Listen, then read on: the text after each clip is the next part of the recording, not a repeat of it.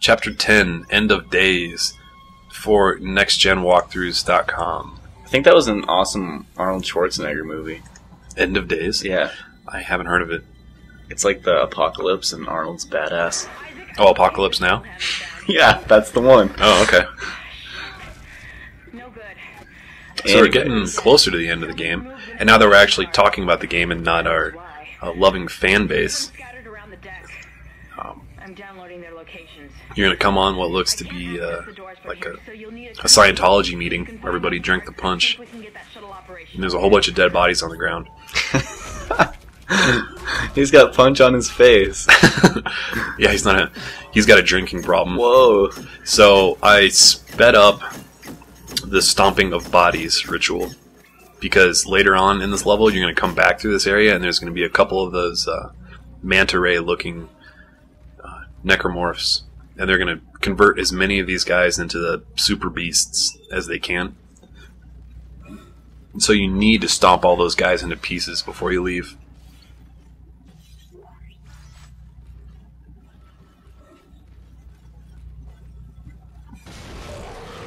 Oh, Zero-G basketball.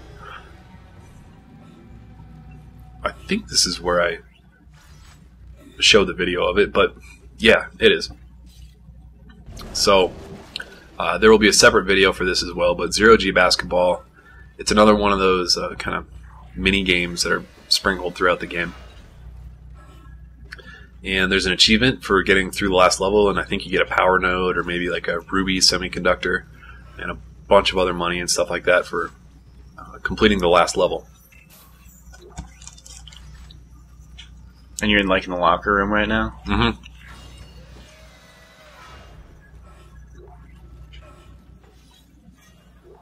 So as soon as you go into there, there's going to be a couple of the evil Bulbasaurs that are kind of a pain in the ass to kill,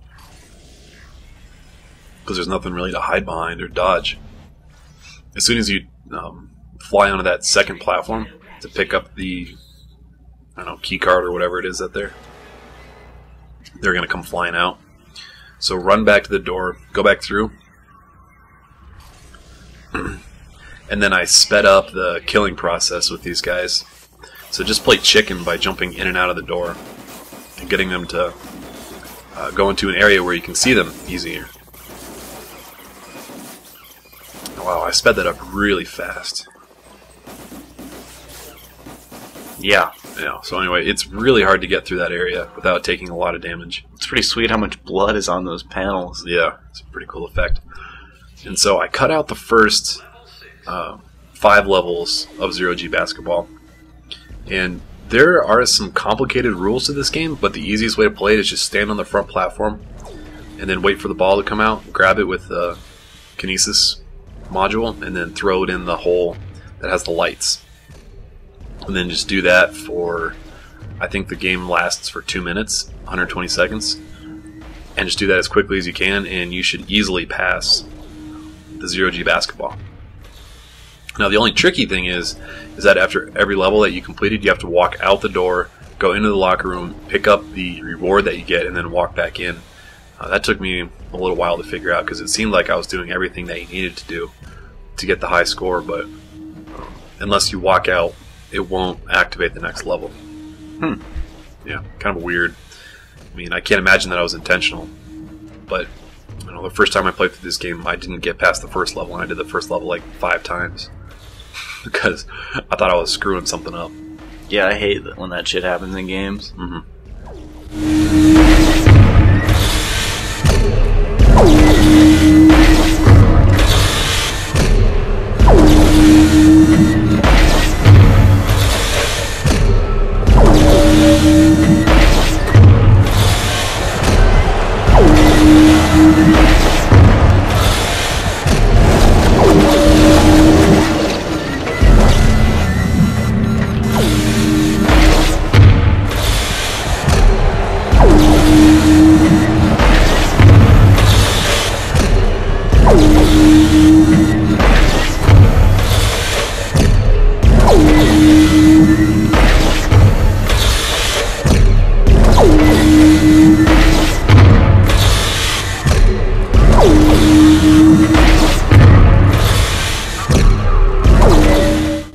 So after doing that for a full 2 minutes, I got a score of 30 right there, and that was more than enough to get it. I actually don't know what the minimum score is that you need to get to complete it, but I've never failed that once I understood that you just have to sit on the front and throw the ball right back. It'd be cool if they had like a video of people playing it. What the fuck are you talking about? This is like a deserted basketball court, right? Mm-hmm. I'd want to see like a you could like pick up an intel.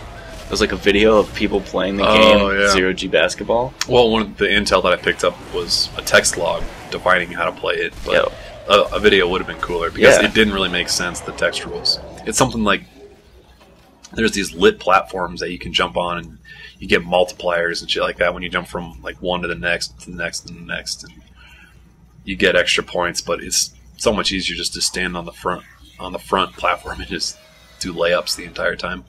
Or free throws, I guess. You wouldn't really need a bouncy ball in Zero G. No, you wouldn't. Or you wouldn't. I mean, maybe.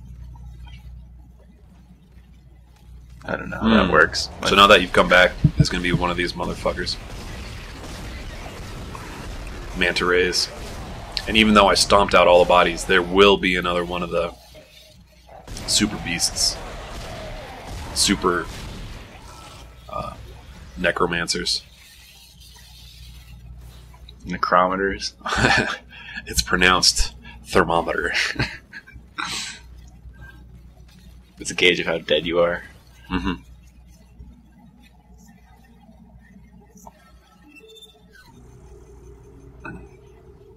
So you're doing something. Yes, I bought the level 5 suit with all the extra money that I had. Does it change you right now? Mm-hmm. Right now. The army suit that you get for completing the game is pretty awesome looking. Yeah, it's like a Star Wars suit looking thing. It's bad. Do you have any videos of it? I do not, unfortunately. I do not. Can you sell your old suit? No, unfortunately. And they're so expensive. You really wish that you could, but nope.